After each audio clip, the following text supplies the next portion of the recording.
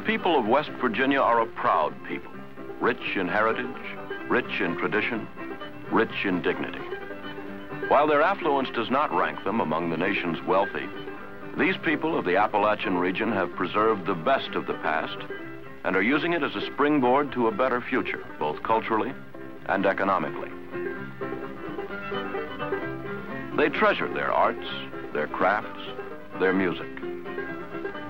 For young and old, these are important parts of their lives. Lives lived partly in the present and partly in the peaceful, relaxed atmosphere of the past. Lives of fulfillment, tradition, dignity, making them truly the proud people.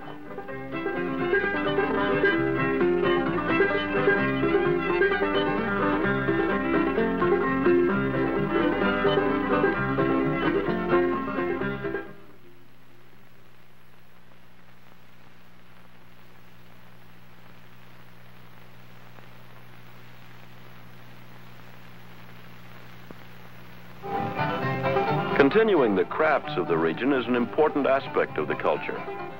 Miss Lucy Quarrier has preserved the ancient art of spinning using this 100-year-old spinning wheel. She uses none of the modern conveniences, but spins her flax in the tradition of the wheel and the foot-powered treadle as she does her daily work.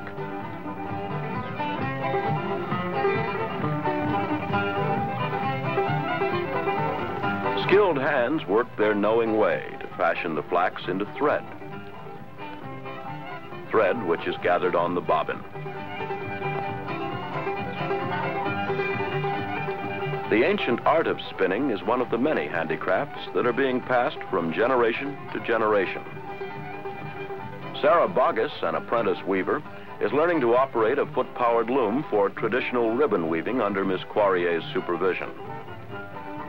The product of this weaving process will be sold, providing economic support for Miss Quarrier as well as teaching Sarah to make her own livelihood.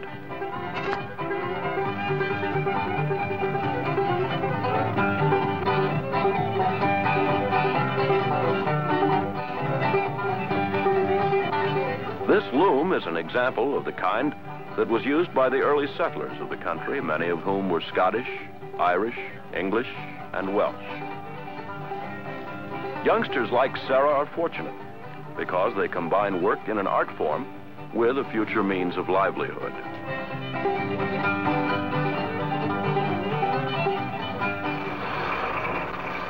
This is Pemberton Clyde, who manufactures a traditional toy called the mountain bolo. His business had a slow start, but steadily, enough money was earned to purchase this modern lathe for turning native wood into delightful toys.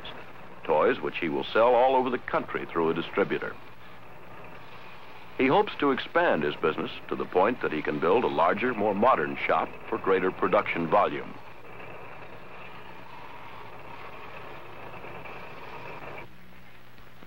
Another craftsman, Mr. Postlethwaite, uses an ordinary pocket knife to fashion a different mountain toy, one of many he makes.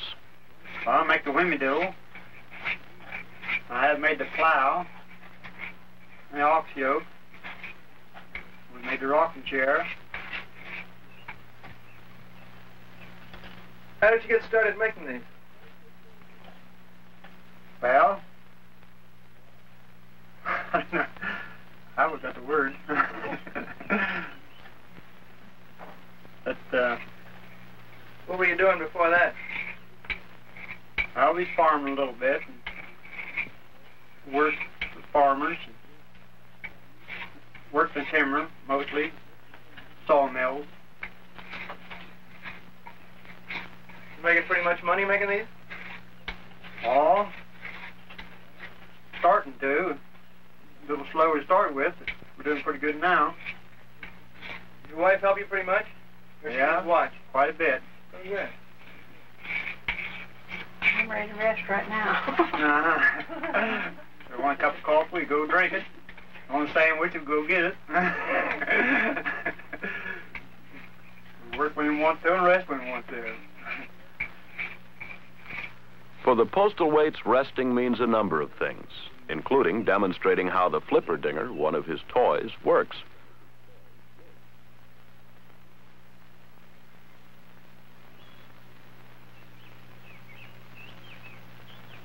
It's not as easy to use as it looks.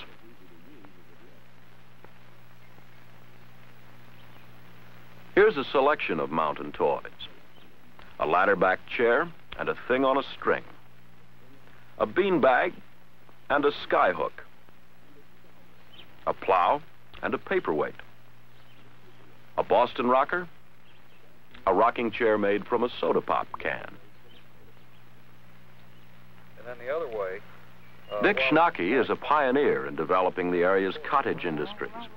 He's an entrepreneur, encouraging people who might otherwise be on relief to develop their arts and crafts at home to provide them with an income. This toy is a cornstalk fiddle.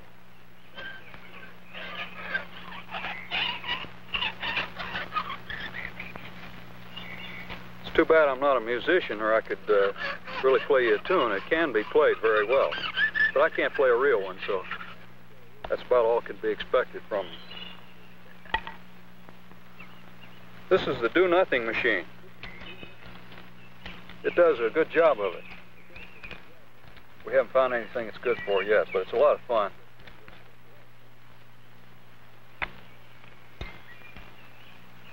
This is the buzz saw, we call it. Some used to call it in a smaller version the thing on the string, or a button on the string.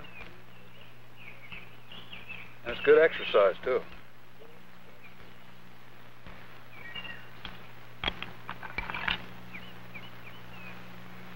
This toy is a little bit difficult until you learn the principle, and it's quite easy. The idea is to make these balls counter-rotate with one another, like this. Oh, I didn't do a very good job on that.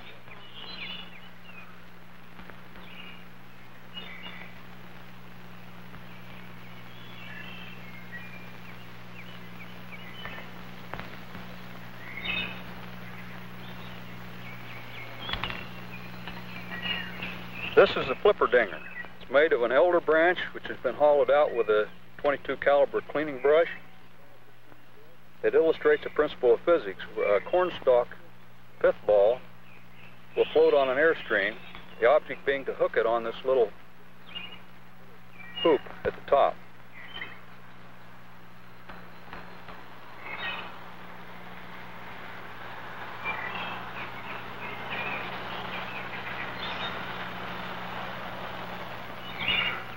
Oh, I ran out of wind on that one.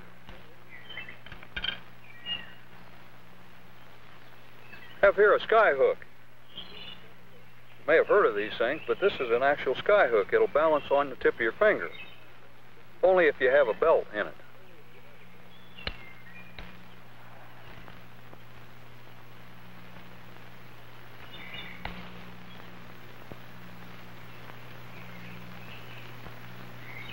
Would you believe it? Gives you quite an eerie feeling. These toys have been made for generations by natives of the Appalachian region until it's become almost a forgotten art. We're trying to bring back this art, and it's been found to be of considerable interest to people because there's a lot of heritage involved in it. And toys today are different. Most of the toys are plastic toys today, and when something different like this comes along, there is a tremendous amount of interest in it. There also is quite a possible economic impact on people of this region, inasmuch as they can gain an income from this. Several families working with me are already have experienced this. I hope to expand this into as maybe 40 families could be involved in it. And I think by this time other crafts would catch on, not only in the toy field, but in metalworking, pottery, weaving, and the many, many crafts that we could have. I think that West Virginia could become a center for the production of crafts, and certainly would increase our tourism and our entire economic picture. I think it's much larger potential here than what most people would believe. Incidentally, I'm not a native of this state, though I'm more of a native today probably than many of the real natives. I've only been here for about 12 years, and I think this is the most marvelous state in the United States, and I've traveled to all of them. I think we have a natural beauty here that is unsurpassed anywhere. It's a forgotten area. Our population is declining, and I'm sort of glad of it at this point. We're not overcrowded. Someday, the rest of the country is going to discover West Virginia, and then I guess maybe we might be spoiled a little bit. But when they do, I think it's going to be the playground of at least eastern United States. In contrast to the cottage industries, the Viking Glassworks is one of the few manufacturing plants in the country where handwork is still done. Here, glass is hand-pressed and hand-finished.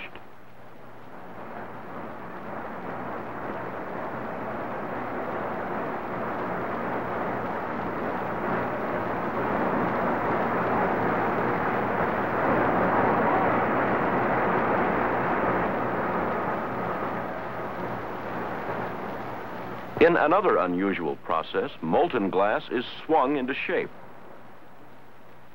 Glass swinging is an almost lost art. This still hot, free-form decanter will soon be part of Viking's large selection of handcrafted glass objects for sale in markets throughout the United States.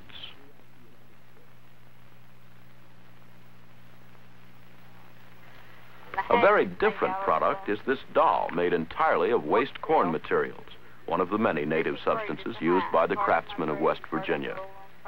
Even the doll's hair is braided corn silk.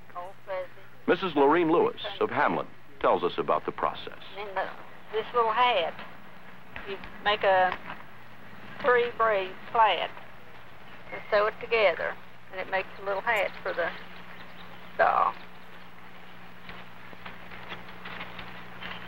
And then this little basket or a pocketbook, either one you want to call it. This is a little bit big for a pocketbook, but I call it a little basket. It's braided and sewed together and with a little handle on it. And that's about, you draw the face on pretty good as you can. I'm not a very good artist at that. These corn-husk dolls, which Mrs. Lewis makes, are representative of some of America's earliest toys. Seats for chairs and stools are also made from corn husks. Another thriving local craft is basket weaving. Mr. Linville splits oak saplings into reeds for his baskets, which he then fashions entirely by hand. This 89-year-old gentleman is still very active at his craft. He is aided in this enterprise by his 69-year-old son, Bernice. Jane Cox of West Virginia University's Heritage Program talks to the Linvilles about basket making. It's funny. It looks to me like that the wood would split off, you know. How do you keep it even? Oh, you've got to learn how. You need somebody to take interest in it and try to make these baskets. Mm-hmm. Right. I don't see how people ever made out this long without baskets. Mm-hmm. Now, when you begin this basket, you begin with 2 thick pieces. One goes all the way around this way. Yeah, put these here together first. This here and this here up here. Uh-huh. Put it together first. And then you begin the weaving right here on the side, don't you? Right here. And you begin with only a few of the ribs in there. Yeah. And then you keep adding here now. And use one here, 2 here, 1 on each side of this, and 2 will get the same on both sides. You've got to have. In other words, you got 4 over here. You got to have 4 over here, haven't you? Yeah, you've got 4. You've got you've got 10 in you start with. 2 on top. You don't hardly ever count them. You've got 2 to start with. These widely varying baskets are a unique and productive expression of the mountain craftsman's art.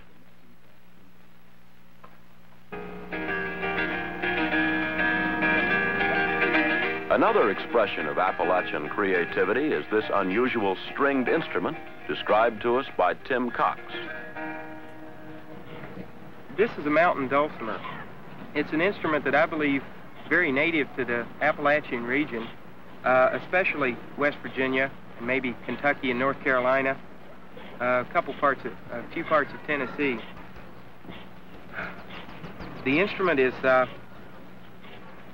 questionable origin. The actual dulcimer is another instrument, and it's a hammered instrument similar to the piano. But this one is called a dulcimer, and so most people distinguish it by calling it a mountain dulcimer. The instrument, as I said, has a vague ancestry, but as well as I think can be determined, the instrument came from English, Scottish, maybe even some German roots, and when it came to this country, it evolved into its present form. It has 3 strings, although sometimes it has 4, and sometimes it even only has 2 or maybe 5. Since it's never been produced in a factory, there's never been a standardization of design or of strings or of the style in which it's played. Actually, this is the most traditional design. If you find old dulcimers around, you'll find them with the double curve, with the neck extending the full length of the body. This is about the only rule for a dulcimer, is that it has the sounding box underneath the neck, and the neck runs the entire length of the body. Tim, in his small basement workshop, is one of the few manufacturers of mountain dulcimers. He fashions them using simple hand tools. His business has grown to the point that now he has a sizable backlog of orders from all over the country. He hopes to expand the interest in these instruments by making them available in the larger city markets. I began making dulcimers about 6 years ago as a result of meeting a fellow West Virginian at an art and craft fair we had here in the state. He sort of challenged me. He said if I was 14 and I was in craft work at that time, I should get into something more challenging. What would be more challenging than getting into something like dulcimers? Because there were very few dulcimer makers, and as he knew it, he was the only one left in the state at that time. It would be a pretty interesting thing to do. Not very profitable, he said, but very fulfilling.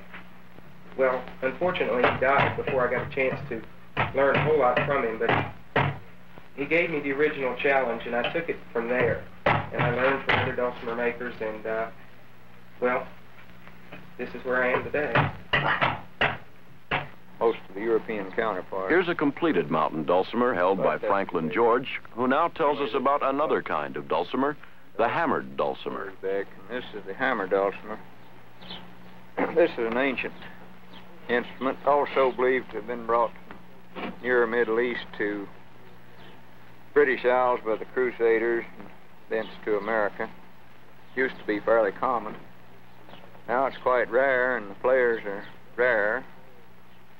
It is the forerunner of a piano, ancestor of the familiar piano.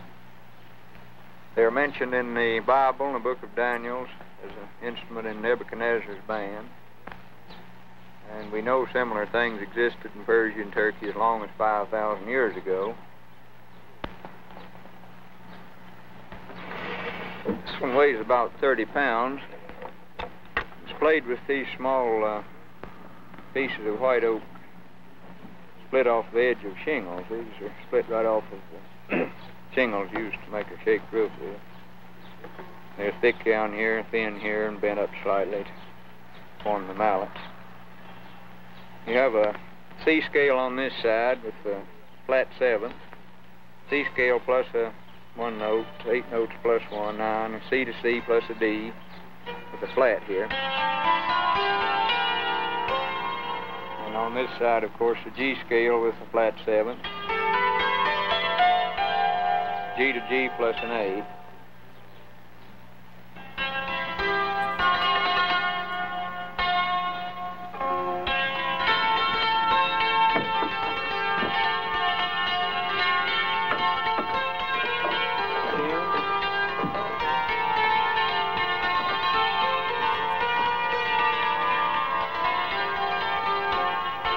We'll try to play both kind of dulcimers together here.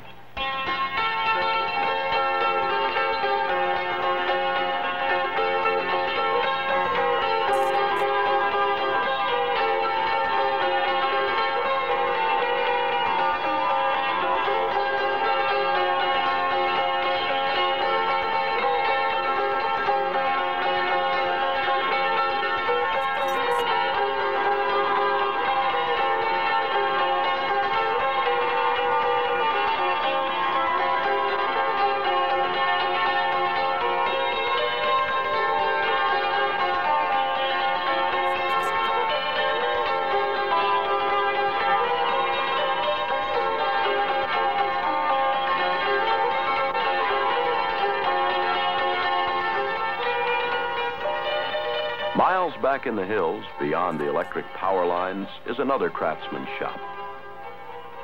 One of the characteristics of the Appalachian craftsman is his ingenuity. Genus Cottrell makes fine banjos using pieces of automobiles and local timber. He fashions them with draw knife, foot vise, and foot-powered lathe. With an artisan's pride, Genus tells us how he constructs his banjos. Well, folks, to tell you how they're built, here is a rim. This is the starter, the body of the banjo. It's a Buick transmission band out of a Buick transmission. And I cut them down here to the right width. Drill my holes for the brackets that goes on here. And then I put the brackets on. And then I dress out the neck out of black walnut wood, shape it down, fit it to the rim, and then I lay off a fret position. Then I put in these white spots you see in the between the frets. The first thing. Then I put in the frets. After I put in the position dots, I put in them, and then I fit the keys, and then I fit this to this rim, and it's pretty well completed then. And then I take some part of the paint off of some of the rims where you could see the tone ring from the top side, but you can't see nothing in the center.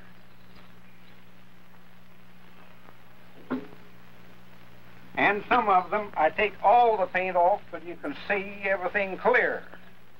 And they all have the same position dots, same type keys. This is an unfinished banjo, not quite finished. It lacks the keys, and it lacks the tailpiece, and it lacks the armrest and strings, and varnish the neck, and it's completed. This is the last one, till I complete this one that's here. Now that's the way banjos is made, and here is how I bust out my timber to get the necks to start with. A large piece of square timber. Don't look like you can make anything out of it, but whenever I get through with it, it's shaped to a banjo neck. Piece of wood like this. I believe that's about the best I can explain as to how they're made. In this trio, Genus is joined by John and David Morris for an impromptu session.